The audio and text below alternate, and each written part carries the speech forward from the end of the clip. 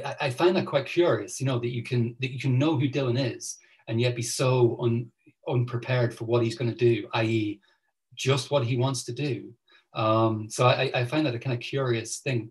But like you say, maybe that's a broader thing in terms of just society. You know, if we're not kind of spoon-fed the thing we're expecting to receive, we're taken aback and we're shocked by that. And I think, as I kind of mentioned in that piece, you know, he really is the only person that's doing that. You know, even the great kind of the people I love apart from Dylan, you know, you think of like Leonard Cohen, or, you know, Paul McCartney actually, you know, is great as well. And he has tried to do different things later in his career.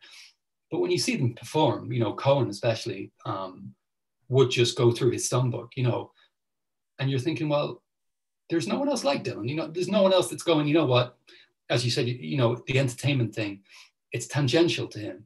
If you're entertained, that's great. But he is on, his performance is essentially part of this great odyssey that is his life. It's like, what am I going to do tonight? I don't know, but I'm going to walk down that path regardless, and I'm going to see where I am at the end of it. And if you enjoy that, great, good for you. But this isn't about you, this is about me.